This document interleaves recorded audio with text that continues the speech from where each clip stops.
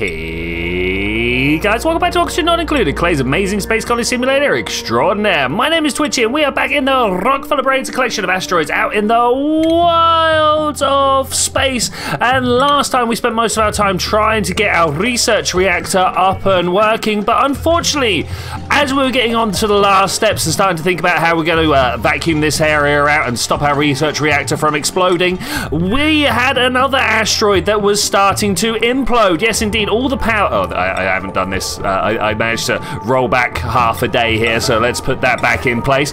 We have a bit of a problem here where we are running out of power everywhere. And why are we running out of power? We're out of coal. We're literally just out of coal. We don't have any more to be delivered.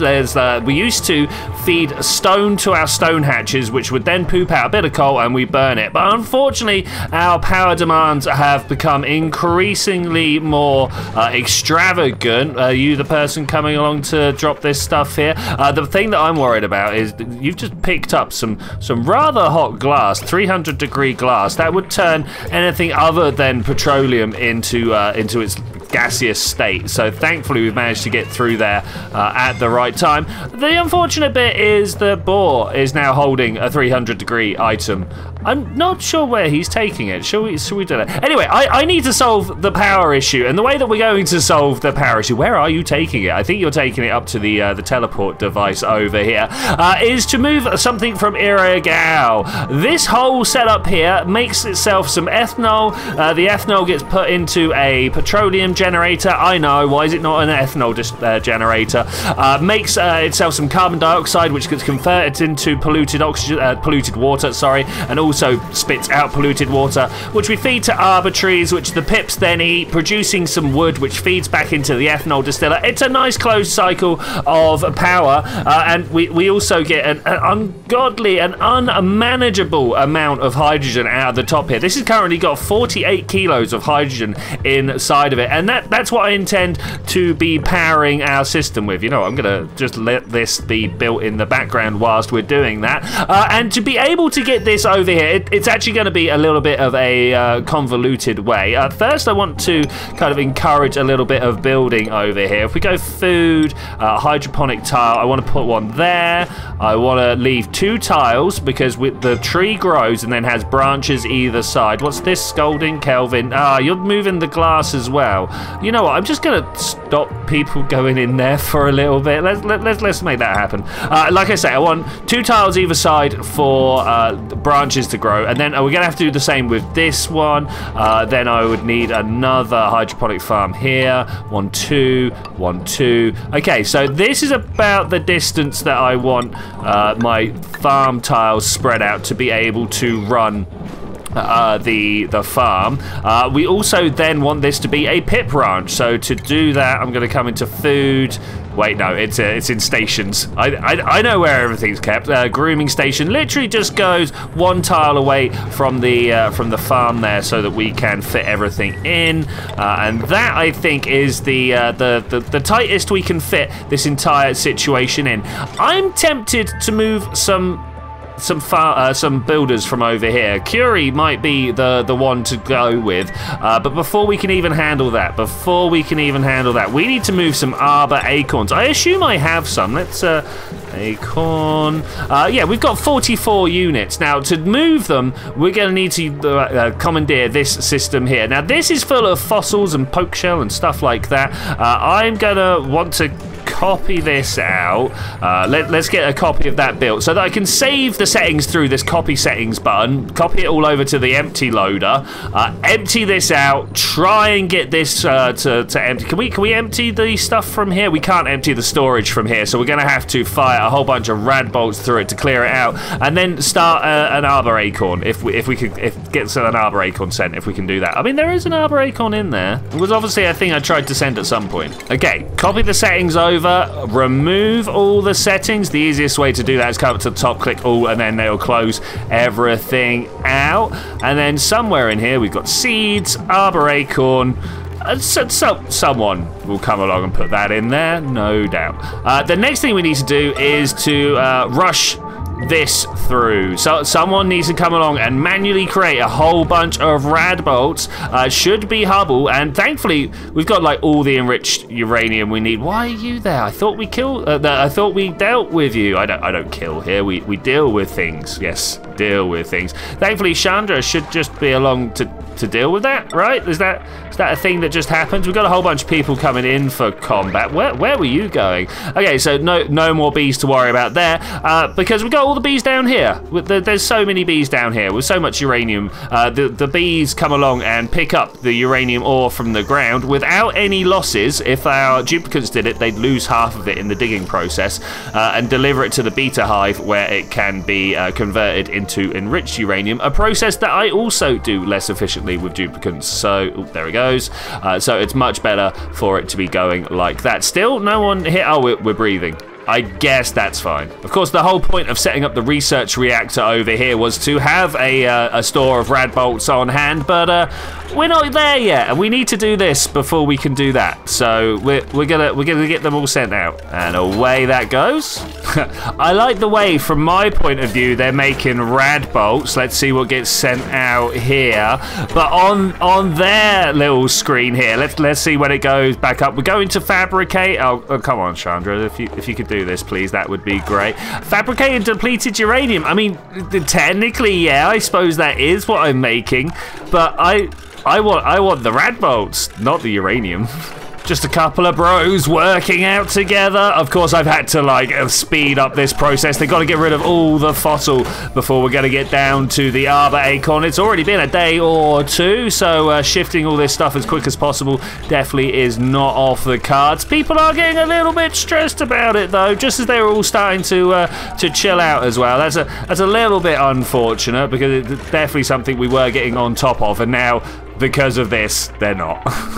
Okay, this should be the last bit. Let's turn the priorities down on those. Is this not sending because of the minimum launch mass? It might be, it might be. Do we bring this down to 27 and then it should hopefully go there? 27, let's see if that will launch there.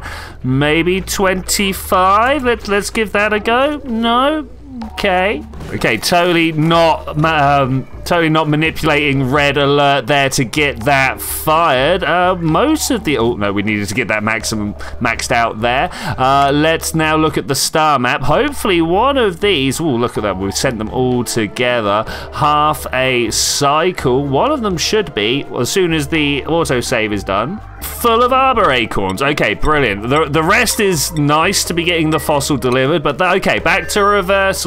Everything looks to be going along fine. How are we doing with building this big old cable line around the outside that I've been trying to build? Not too bad, actually, not too bad. If we can get this built, then I can snip this line here, and then the power spline goes all the way around the outside. Thankfully, the way the duplicants don't. So, I mean, that's pretty good, actually. That means that nobody's exposed to heavy watt wire consistently. I'm going to get these done. Okay, cooperation and teamwork, got that in place. I'm just gonna now deconstruct everything down here. Let's actually deconstruct all power wires this way. I don't know whether it's gonna try and take out that joint plate or not, but I feel like we could do. In fact, let's do it. Let's deconstruct that one. Let's deconstruct this one, and we'll throw some tiles across there. Hydroponic tile will go just in place here. Okay, this is the pip farm looking good right now, actually. We could probably start moving some pips in there if we're feeling brave. I've just noticed that we don't have anywhere for the critter drop off. Maybe we'll pop it down the end here. Losing, or maybe even just here, losing half a branch is not going to be the end of the world. In fact, it's going to be down the bottom end. So, because the drop-off is something that happens rarely, as opposed to the harvest, which happens quite often. So we want the duplicants to not have to walk so far for the many times job, you know? This is going to be a problem. I did not mean to put them over the top of the cooling system.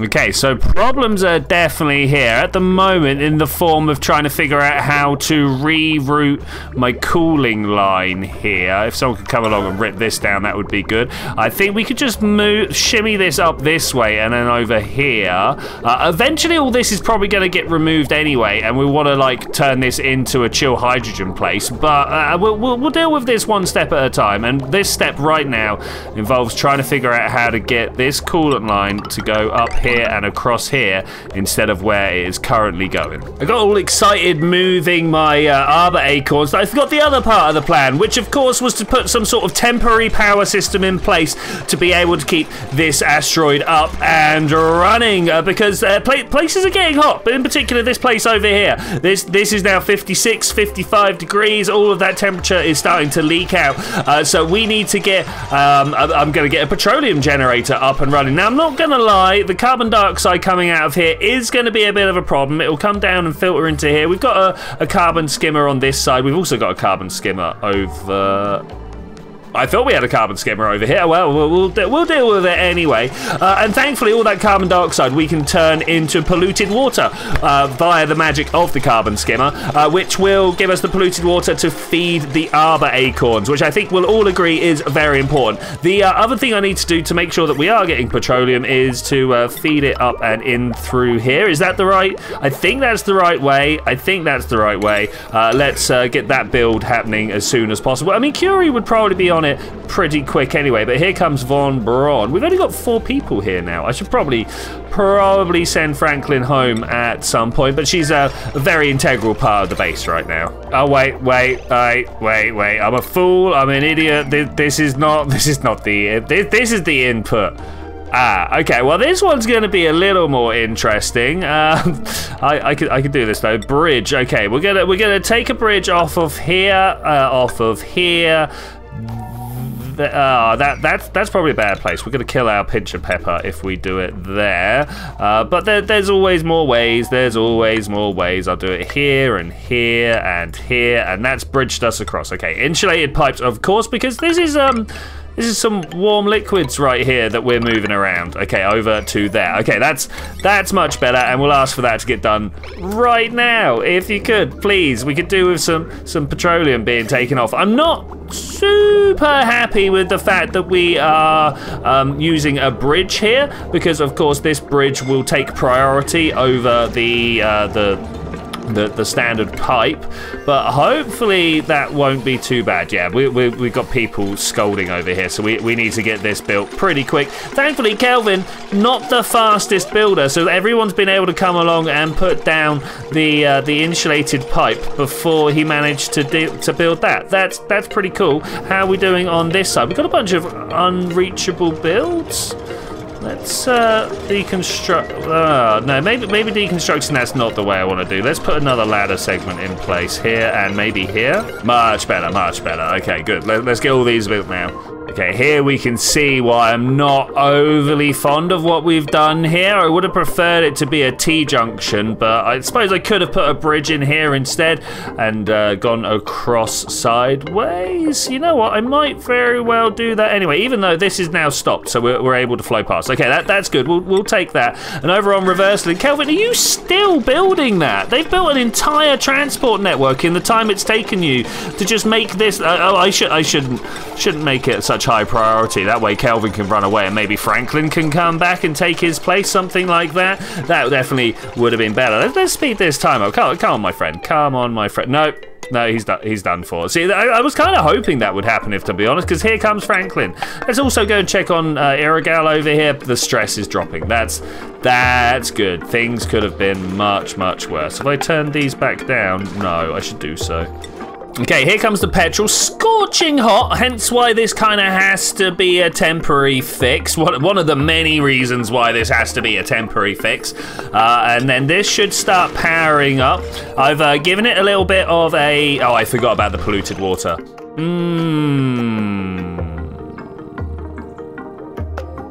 Yeah, it's ridiculous that I forgot about it, because it's one of the main products we're going to be using down here. I think we can deal with it though. I think we can deal with it. If I put a tile there, dig out all this, rip this out and put down a pump, we could probably pump it, again, temporary solution, we'll have to come up with something better, down into our polluted water line here. Yes. Okay, for now I've just contained it. We'll come along and get rid of all this and we'll run a water line. Or maybe we'll use this water line and run it down here. Look at this. I've spotted where we can run it. Down this way, jump over, jump and in. Okay, beautiful, beautiful. We can make this work. We can make this work. Okay, and despite this not being a workable system yet, we've already got the cooling up and running again, which was kind of the important part, right? That's very, very important. This is just going to be continuously running for a little bit now. I wonder whether I can get a transformer right in here. I can. Beautiful. And this will then power the pump. Okay, this is nice. I'm going to try and drop. Let's also in the plumbing get a liquid element sensor, and then I want a knock gate.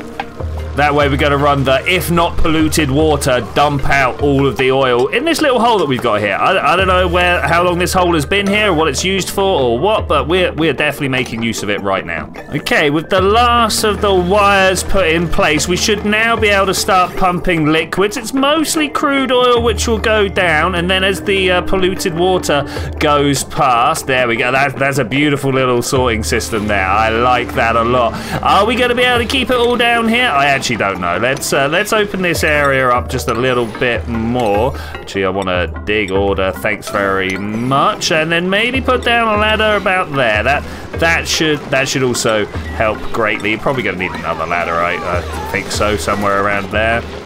So water makes it through this sorting system, comes down here, makes it past the T-junction that totally wasn't trying to dump all the water down on the floor as well. They come down here, jump over into my polluted water from the toilets, gets sieved out, adds back into the actual water. Okay, great. That's good. We're now actually producing water. That's rare. I didn't think we were going to do that. And finally, we can plant the arbor acorns. Oh man, this was a long process. This took over an hour just to get the acorns in and down. Oh, I can't plant because of the critter drop off. That makes sense. Maybe we'll just make do with 5 plants? I think we should be able to make do with 5 plants. Whilst we watch a little bit of footage of me doing something that I don't do very often, I'm playing in a sandbox world and trying to figure out the ideal layout for the ethanol distilleries. I would like to take the time for this footage to thank the people that take me one step closer to living my ideal life. That's right, my patrons. Scrolling up the screen right now, you will see a list of names of the guys and girls that have gone along to patreon.com/Twitchi and made a monthly monetary donation to make sure that me and my channel can continue on into the future as comfortably as possible. This really is one component of my ideal life, and it is thanks to you guys that I can actually get round to doing this. So from the very, very bottom of my heart, thank you. Thank you so much. And here is that design. I decided to move the pips out of the arbitrary growing area because, of course, the grubs here, they will go... Oh, all these are ready for harvest. I can't show you. All these will come along and rub these plants. Here we go, grub over here, and speed up its growth by 50%. Like that's 1.5 times the growth speed. I cannot argue with that. Here comes Relden, hopefully to... You know what? I'm just gonna do this quick. Rather for come and harvest some branches. We'll turn that back down when he has done so. But the branches get picked up by this auto sweeper. They then get dropped into this conveyor loader, which will go along and feed it down into the conveyor receptacle down below. That conveyor receptacle is accessed by this auto sweeper, which can reach all of the ethanol distilleries. All of these ethanol distilleries, of course, will then produce a bunch of ethanol. This will run down towards the petroleum generator in the background here. This produces power, which is kind of like one of the main things we're after. It also produces, that's the wrong button, this button here, a bit of carbon dioxide, which gets eaten by both of these carbon skimmers. Unfortunately, one doesn't quite keep up with the petroleum generator. We needed 2 of them. And then this liquid pump down below, of course, feeding the polluted water into the system. It's really nice as it goes. Oh, and of course, this last auto sweep here, picking up the polluted dirt to put put it into the composters. 2 composters, not enough. We'll probably need more. But actually, honestly, I feel like we can do more with our polluted dirt than just put it into composting here. I particularly would like more arbor trees to get harvested and then more grub rubs to happen and just like a constant supply of materials to be happening here. I don't know whether we've got enough trees to be able to supply the 4 ethanol distilleries. I think we actually needed 7 and I've only got 6, so maybe the grub rub will help. Maybe that will be the thing that makes this work, but until that can happen, you know what, I think I'm just going to be like, hey, can we just for the moment harvest all these trees at pretty high priority, and let's see what happens when this is full of stuff. Okay, so we've now pretty much filled the conveyor receptacle. Yeah, this is good. This is good. This sweeper cannot continue putting into this conveyor loader, but thankfully Rutherford going along doing all of the other sweeps. At what point does this one reach that bit of lumber there? Is that going to be a thing that can happen? I think we've got the industrial ingredient lumber ready to go. Oh, it's because Kelvin wanted to come along and pick it up. Okay, that's a thing, I suppose. And now the reason we have 4 is this was supposed to be able to keep the petroleum generator running constantly, but it feels like it's just a little bit off of running absolutely wait, I think we're there. I think we've done it. Here we go. We've got a constantly running petroleum generator. All right, hype. That is amazing and massive. Is this a power system down here? Somewhere around here, we need to fit a battery onto this regular heavy watt line so that we can know whether we need to carry on burning or not. I know at the moment, if we come all the way over here, yeah, we are out of power. Also, wow, look at the carbon dioxide and what temperature are we at? 60 degrees up here. So like it could be worse. It could be very much worse, but this is coming along to try and pick up the slack.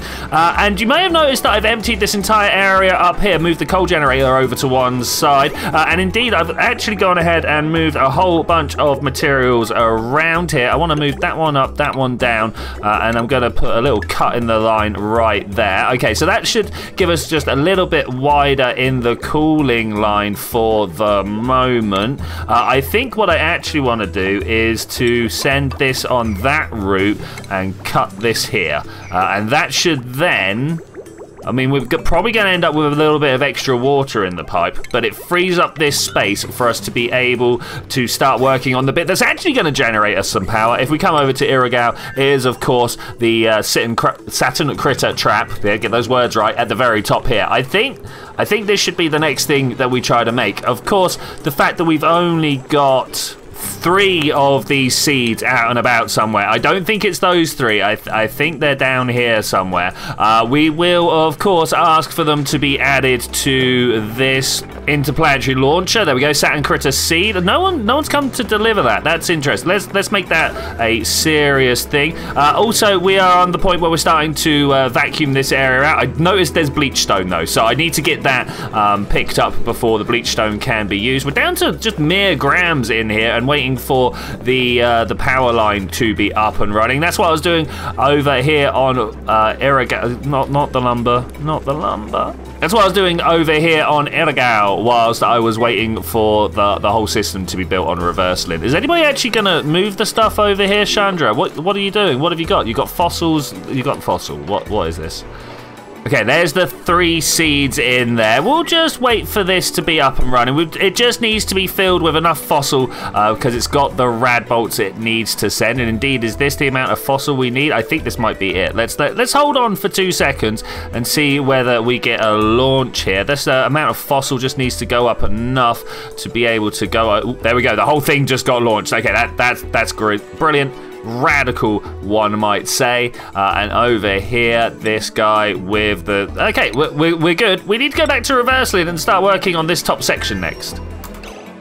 So the cooling has started, but the big problem we've got right here is we just do not breathe enough oxygen. I need to get some hydrogen out of this system here, and we've only got 800 grams per tile at the top. If I drop the pressure too low, the oxygen will spill up and over these doors here, causing us some troubles. So somehow I need to evacuate a whole bunch of oxygen out of the line.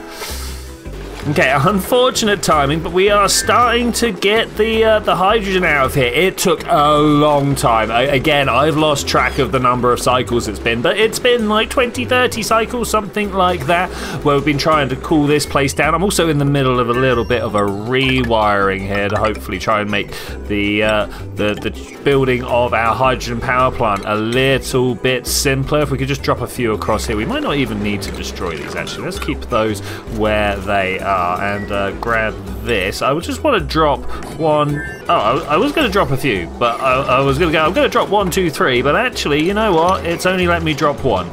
So I guess we're out of some materials somewhere along the line. A little bit unfortunate, but nothing we cannot surmount. And definitely just waiting for this to be just connected up together, and then it should start producing enough power to get going again.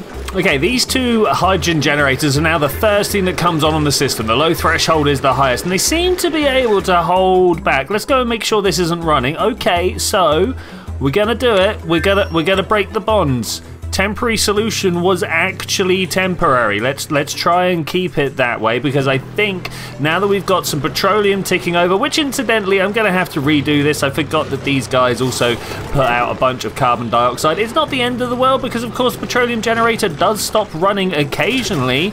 As you can see, it comes on after these hydrogen generators and turns off before them as well.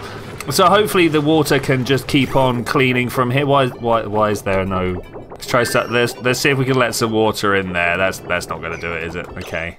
Oh, this doesn't have any sand, so it ran out of water and the overflow took it all. Okay, I see now. Not ideal, if I'm to be honest with you. That's because we're out of sand. Okay, let's try and make some sand, and then we'll...